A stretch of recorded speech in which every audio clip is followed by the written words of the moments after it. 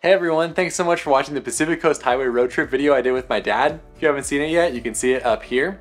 But for this video, I just wanted to share 7 to 8 tips that we use to make the most of our Pacific Coast Highway road trip that you can use to make the most of yours. If you have any questions that I didn't cover, be sure to leave those in the comments and let's jump into it. Also, I include the cost information at the end as well.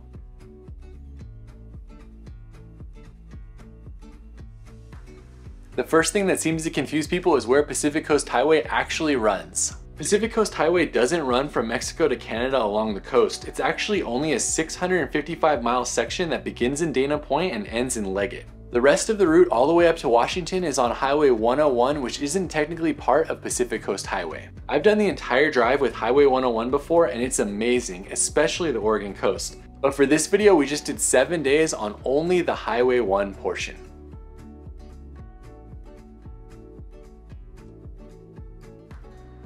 Whether you go north to south will probably depend on where you fly into and where you're able to get a rental car from.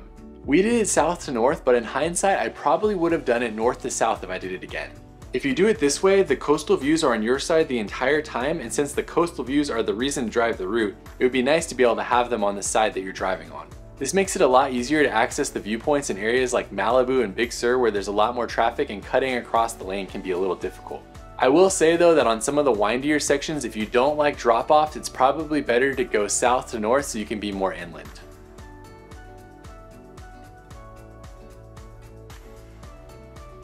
The easiest way to access Pacific Coast Highway would be to fly into Los Angeles, San Diego, or San Francisco and then head to the route from there. You can rent a car from LAX or San Diego and head to Dana Point, or from San Francisco, you can drive about 3.5 hours north on Highway 101 to the starting point in Leggett. Of course, you could always just do sections of the drive if you want to start and end wherever is the best for you, but if you want to do the entire thing, there are big cities on both ends where you can rent a car from.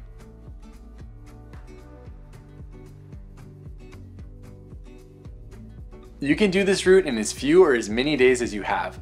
I generally wouldn't recommend you do it in less than 4, as it's a long drive with lots of windy sections, and doing it in less than 4 days would just cause you to miss a lot of stuff.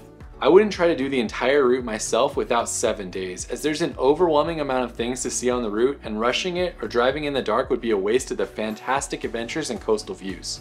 Even with 7 days, we had to skip a ton of stuff. This is especially true if you want to spend more time in bigger cities like San Francisco or Los Angeles. If you want to do that, you're going to have to book at least an additional day to spend time in those cities. So basically I'm saying just take as much time as you possibly have, but try to plan at least 7 days if you can.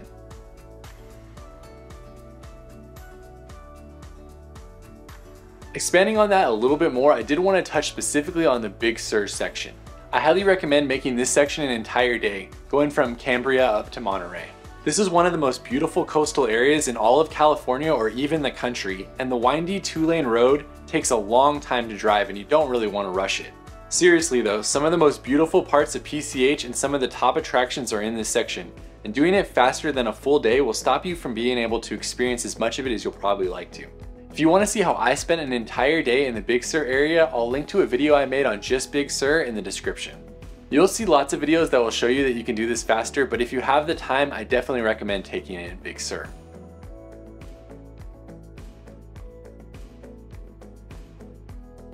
Of course, you've probably heard the horror stories of traffic in California, and they're pretty much true. Driving in big cities like Los Angeles and San Francisco can be especially rough during the rush hour time period.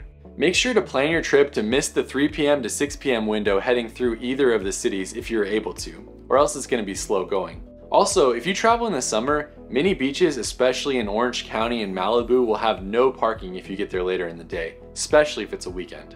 I recommend just being as flexible as you possibly can with your stops, as you may have to skip some of them if you can't find a place to park. And in terms of traffic, basically just in the Los Angeles and San Francisco areas where you're going to have to worry about it, but definitely worry about it if you're there in rush hour.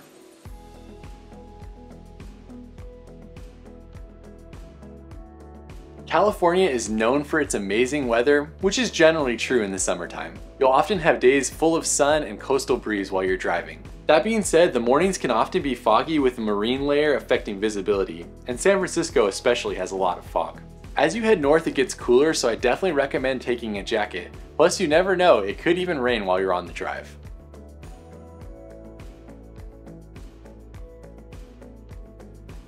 The last thing I wanted to share is the cost information, as that's one of the most common questions I get about any of my road trips. Pacific Coast Highway is one of the most expensive road trips in the country, as California is a vast tourist state and the prices can be a lot higher here. California gas frequently has some of the most expensive gas prices in the entire country. Here's a breakdown of how much everything cost us, and it was around $2,500 for our trip. This didn't include flights or rental cars since we're based in Southern California and didn't have to pay for those. A few additional notes on cost: hotels on the route can be expensive since these are some of the most desirable areas in the state to stay. Also, we stopped at a lot of popular food spots along the way, some of which are expensive. If you skip these, you can easily cut down on food costs. That being said, if you add flights and a one-way rental car, I wouldn't be surprised if it cost another $1,500 or so on top of the budget I have here. If you want more information, including a map of the stops that I used on the route, I made an ebook that you can purchase in the description. Let me know if you have any additional questions, and we'll see you on the next video.